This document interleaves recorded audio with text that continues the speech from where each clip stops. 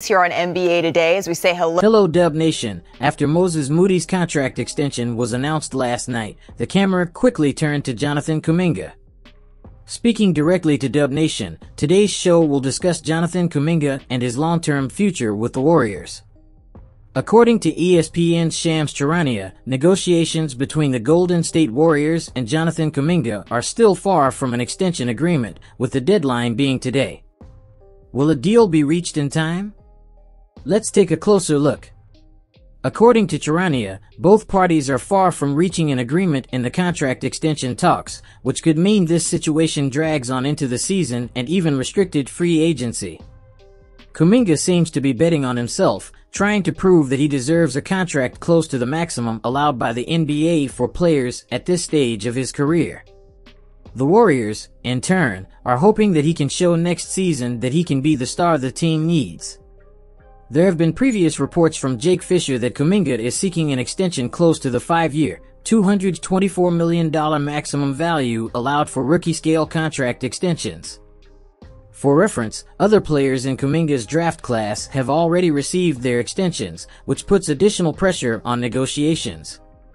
However, Golden State is positioning itself to offer somewhere in the range of $145 to $150 million over 5 years, with an annual salary of around $30 million. The New Orleans Pelicans' Trey Murphy recently signed an extension worth $28 million per year, and many believe Kuminga, with his potential, could be worth a bit more than that in the long run. But to do that, he'll need to prove that he can be a central piece of the Warriors' offense, which he hasn't done consistently yet. Kuminga's extension would be a gamble on the future. While Stephen Curry remains the team's star offensive player, the team needs more offensive options. With Klay Thompson no longer the player he once was and Andrew Wiggins an uncertain alternative, Kuminga has the opportunity to become the number 2 scorer. He made a big leap last season, increasing his points average to 16 per game, but he's not quite at the level needed to be considered a max contract player. At 21, Kuminga has a lot of unfulfilled potential. He's refusing to accept Golden State's current offer because he believes he can reach a higher level and earn the contract he wants. He'll try to showcase that during the season by working on his weaknesses, as Steve Kerr mentioned. One of those weaknesses is his three-point shooting. He had a dip last season, dropping from 37% to 32%, and the team wants to see him improve on that aspect again. In addition to improving his long-range shooting, Kuminga also needs to work on his playmaking and defense. The team has been hesitant to put him at small forward, where he believes he would be most effective, given his shortcomings as a creator and individual defender. He also needs to improve his rebounding, especially if he is to play a lot of minutes at power forward, as Kerr has suggested. Kuminga has the athleticism to be an effective rebounder, but he has yet to show that initiative on a consistent basis. There are encouraging signs, however.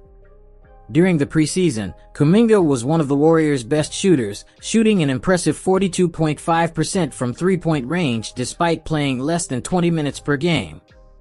If he can maintain that level throughout the season, increasing his shooting volume to around 5 or 6 attempts per game and maintaining an efficiency of around 38 to 39%, that would be a huge improvement. Coach Steve Kerr is a big advocate for Kuminga. He recently expressed his desire to see both Kuminga and Moody sign contract extensions, stating that both are great to coach and are constantly improving. The Warriors, as an organization, are in a transitional phase where developing young talent is crucial to the team's future, and Kuminga is part of that plan. Kuminga's exact role this season remains to be seen, but he will have a chance to prove himself. If he can establish himself as the team's second leading scorer, or at least come close to it, the Warriors may reconsider the max extension.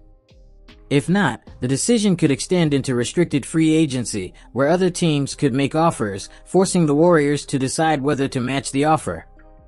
Among the players Kuminga is comparing himself to in a contract negotiation are Scotty Barnes, Evan Mobley, and Franz Wagner, all of whom have already achieved significant accomplishments in their young careers. While Kuminga has yet to reach those milestones, he has shown flashes of potential that could come to fruition this season. The Warriors' roster situation is also shaping up, with some cuts being made as the season approaches. Blake Hinson, Kevin Knox II, and Jackson Rowe have all been released, suggesting the team is finalizing its roster for the new campaign. With a season full of expectations and Kuminga looking to prove himself, the young Warriors' future will depend on how he performs in the coming weeks and months. What do you think Kuminga can achieve this season? Share your thoughts.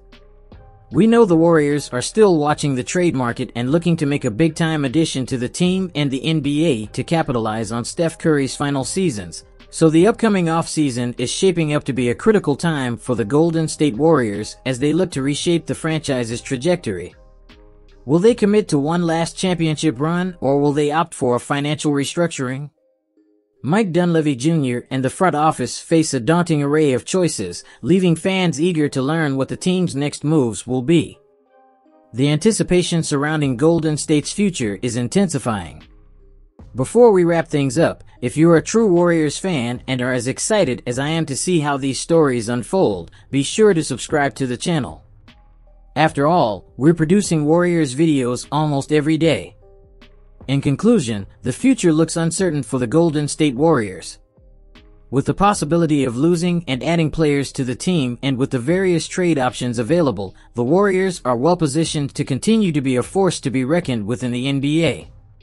Stay tuned for more updates on the Warriors, and remember to support by leaving your opinion in the comments section below. Don't forget to like and subscribe to the channel.